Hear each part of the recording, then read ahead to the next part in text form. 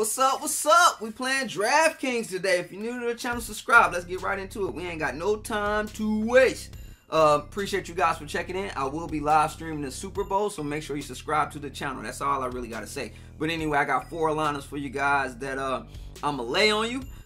My first lineup is my New England Patriots lineup. I got Danny, I got Tom, I got Brandon, and you got to pick another player from the opposite team. So I went with Troy Smith. I got the best bang for my buck, and then I picked the 2 best defensive players I could possibly get. All right, my second lineup. This one is the lineup that you would want to pick if you was trying to go for it all. You know, you want both quarterbacks because you think it's going to be a high-scoring game, right? So you got to take both quarterbacks. And then on the flip side of things, you want to take the 2 best receivers you can possibly get, which should be the 2 number 2s, because if it's going to be a high-scoring game, 9 times out of 10, the number 2s will either gain a lot of yards or they will get touchdowns. So in that case, I took Brandon Cooks because you got Amendola. He just came back. You know, he turned up last week. And I took, what's your boy name? It should be, Aguilar right there. Boom. So the Eagles are kind of funny, right? You got Troy Smith and you got Jeffries, right? That's 1 and 2. Then you got Aguilar.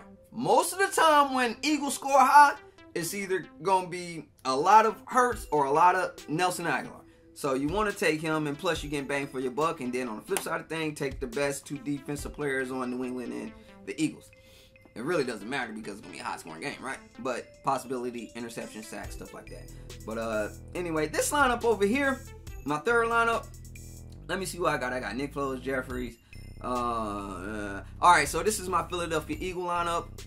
Basically take the best players from the Eagles teams and then, boom, drop off with a New England Patriot. And I took Brandon Cooks because I wanted the best bang for my buck. So I went with Brandon Cooks. It's not like the Patriots because most of the Patriot players are high, so you're wondering why I faded Gronk. You feel me? Gronk is like kind of iffy, then he had the little concussion thing, so you know, you want to kind of chill with him.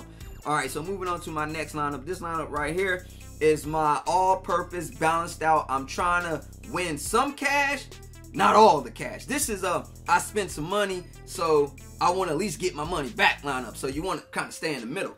So with that being said, you're not going to take not one quarterback. And the reason why you don't want to take a quarterback is because if New England does good and basically the Eagles are trash, you're going to mess up because you got Foles. And then if Eagles ended up winning the game and then Patriots is trash, same situation. That means you pick $12,000 Brady for nothing. So you fade both quarterbacks. It doesn't matter what they score. Your lineup is balanced now. So no matter if he scored 30, no matter if Foles have an amazing game and score 40, you're going to be balanced out with this lineup. So you take Jay Ajayi, you take Amendola, you take Gronk this time because you're staying balanced. And then you take Alshon Jeffries. Basically, I took the best 2 players from each team.